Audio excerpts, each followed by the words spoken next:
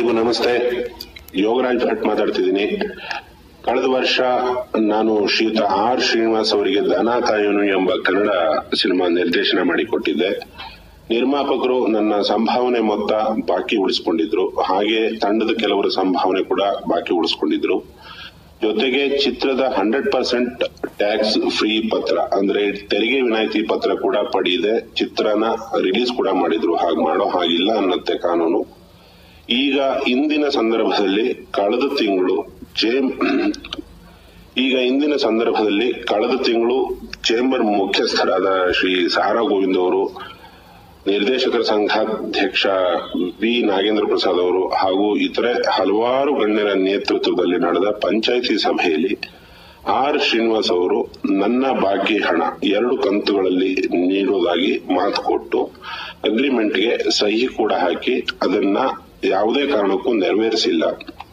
ಆದ್ದರಿಂದ ನಾನು ಶ್ರೀಯುತ ಸಾರಾ ಗೋವಿಂದ್ ಅವರು ಹಾಗೂ ವಿ ನಾಗೇಂದ್ರ ಪ್ರಸಾದ್ ಅವರೊಂದಿಗೆ ಮಾತಾಡಿ ಅವರ ಒಪ್ಪಿಗೆ ಪ್ರಕಾರ ಈಗ ಕಾನೂನು ರೀತ್ಯ ಮುಂದುವರಿತಾ ಇದ್ದೇನೆ. ನನಗೆ ಹಾಗೂ ತಂಡಕ್ಕೆ ಬರಬೇಕಾದ ಎಲ್ಲಾ ಬಾಕಿ ಹಣ ಸಂದಾಯವಾಗದೆ ಅವರ ಮುಂದಿನ ನಿರ್ಮಾಣದ ಚಿತ್ರಕ್ಕೆ ಕೋರ್ಟ್ನಲ್ಲಿ ತಡೆಯಾಜ್ಞೆ ಸಿಗ್ತಾ ಇದೆ. ನಾಳಿದ್ದು ಸೋಮವಾರ ಅಥವಾ ಮಂಗಳವಾರ ಪ್ರಾಯಶಃ ತಡೆಯಾಜ್ಞೆ ಕೈಗೆ ಬಂದರೂ ಬರಬಹುದು ಅಂತ ನನ್ನ ಲಾಯರ್ ಹೇಳ್ತಿದ್ದಾರೆ. ಆದ್ರೆ ಯಾವುದೇ ಕನ್ನಡ ಚಿತ್ರಕ್ಕೆ ತಡೆಯಾಜ್ಞೆ ಬರೋದು ಒಬ್ಬ ಕನ್ನಡ ತಂತ್ರಜ್ಞಿಯಾಗಿ ನನಗೂ ಬೇಜಾರು. ಇದು ದುಃಖದ ವಿಷಯ. ನಾನು ಅಸಹಾಯಕನಾಗಿದ್ದೀನಿ. ಈಗ ಬಿಟ್ರೆ ನನ್ನ ದುಡಿಮೆ ಪೂರ್ತಿ ಹೊರಟೆ ಹೋಗುತ್ತೆ ಅನ್ನೋ ಭಯ ನನಗೆ. ನಾನು ಯಾವತ್ತೂ ಕೋರ್ಟು ಕಚೇರಿ ಅಲ್ಲದವನಲ್ಲ. ನನ್ನ ತರ ನಾಳೆ ದಿನ ಯಾವ ತಂತ್ರಜ್ಞರು ತಂಡದವರು ದುಡ್ಡಿಗೆ ಒದ್ದಾಡಬಾರದು. ಅದಕ್ಕೊಂದು ಬಲವಾದ ವಸೂಲಿ ಉದಾಹರಣೆ ಇರಲಿ ಅಂತ ಈ ವಸೂಲಿ ಕಾರ್ಯಾಚರಣೆಗೆ ಇಳಿದಿದ್ದೀನಿ.